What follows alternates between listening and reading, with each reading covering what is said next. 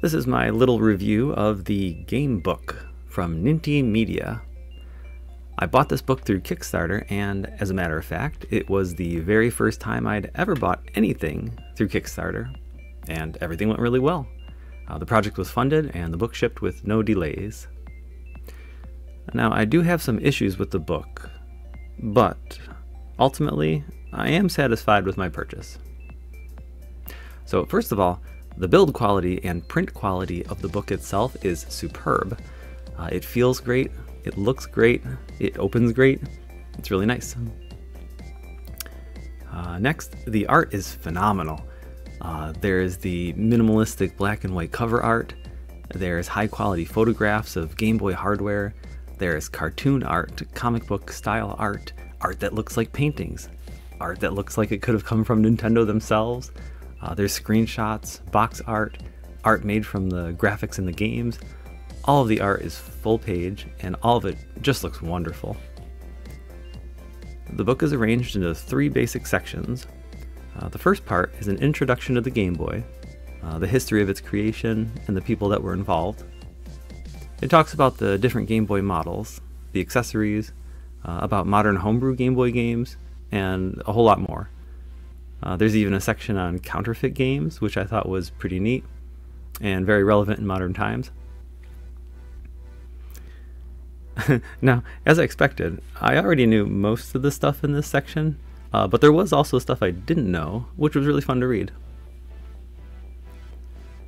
In the next section, the authors picked around 15 of the most notable Game Boy games and wrote detailed write-ups about them.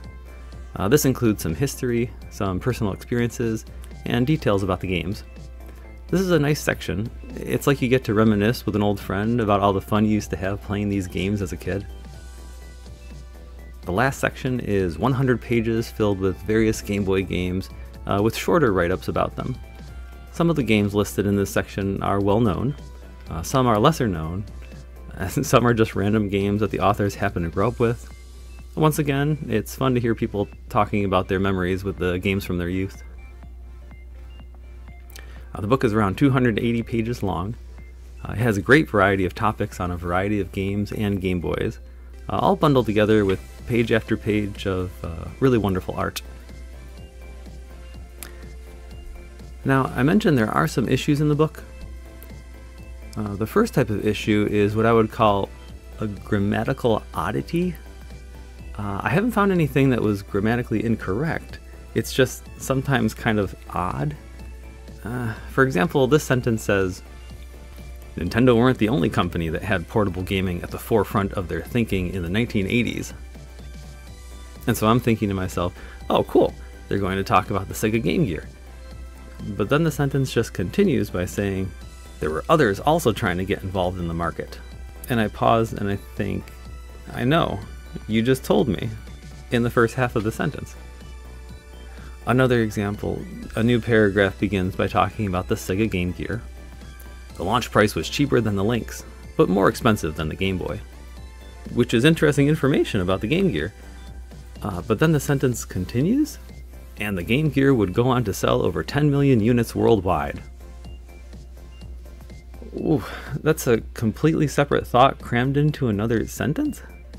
Now I want to emphasize that I'm really nitpicking here, and once again, there's nothing wrong with how it's written. I even considered cutting this part out of my review, but I decided to leave it in because as I was reading through the book, these little oddities popped up again and again, and each time they would cause me to pause as I took a moment to process it. I don't know, maybe I'm setting my expectations for the writing too high because I find the art and the topics and the build quality so high. Or maybe I'm just too picky, I don't know. Let's see, another thing that bothered me is what I call pooping. On occasion, an author will poop on the Game Boy or on a Game Boy game. The most prominent example is in the section about Super Mario Land 2. The writer spends most of the time talking about how incredible this game is, and it's a lot of fun to read.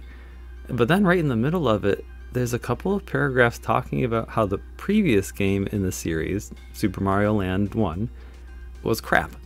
And this is just a few pages after I got done reading about how incredible the first game was. it's just something I would have done differently.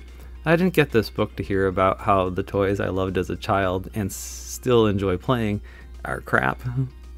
Also, maybe sometime I'll share my opinions about how Super Mario Land 1 is actually the better game of the two. Alright, the last type of issue is factual errors. So after reading through the first section, I decided to skip ahead to read the detailed write-up of my favorite Game Boy game, Metroid 2, Return of Samus. Unfortunately, I found something that just wasn't quite accurate. I'll never forget entering a room only to see a Metroid consume an alien and evolve into an Alpha Metroid. The problem is, this never happens. I assume it's referring to the first Metroid encounter, where you see an Alpha Metroid hatch out of a shell, although you do see a Metroid consume an alien in the sequel, Super Metroid, for the Super Nintendo. So I think to myself, well that's too bad. Oh well, it's just one mistake. So I keep reading and got to this part. Very quickly, you find the Power Ball upgrade, allowing her to crouch down and transform into a ball. It's never called the Power Ball. It's only ever referred to as the Morph Ball, or in the first game, the Maru Mari. But regardless, you don't find the Morph Ball in Metroid 2. You start the game already with it. And it just kept going, error after error. The screw attack deals mass damage to enemies, but you can also use it to pass over the top of huge caves. The item that provides this ability is the space jump. A dead end can even become a ladder with it. That's the Spider Ball. Your basic arm cannon is fine, but adding the charge shot makes it into the ultimate mounted blaster of your dreams. There is no charge beam in Metroid 2. It was introduced in the sequel, Super Metroid. The ice beam opens new doors. No, it doesn't. Then, you have the Spazer Laser Beam, which annihilates all life it touches with a crazy spray from Samus' arm cannon. This is sort of correct, but it really sounds like it's referring to the Plasma Beam, especially since the author mentions every other beam in the game, but not this one. There's also this part in the write-up of The Legend of Zelda Link's Awakening that says, Madam MeowMeow knows the perfect reward for such a kind hero. And I start giggling because the reward you get is, of course, a big wet kiss, but the book says, a can of dog food. Which is kind of funny because you can learn how to get the dog food by turning the page and looking at this cute drawing. Now, most of the information by far in this book is accurate, but it was disappointing to find so much that was inaccurate, especially about some of my favorite games. In summary, despite some odd editing choices here and there, and some inaccuracies, I don't regret buying this book, considering the excellent build quality and the beautiful artwork and the entertaining choice of topics. But I hope there will be more attention to detail in their future books.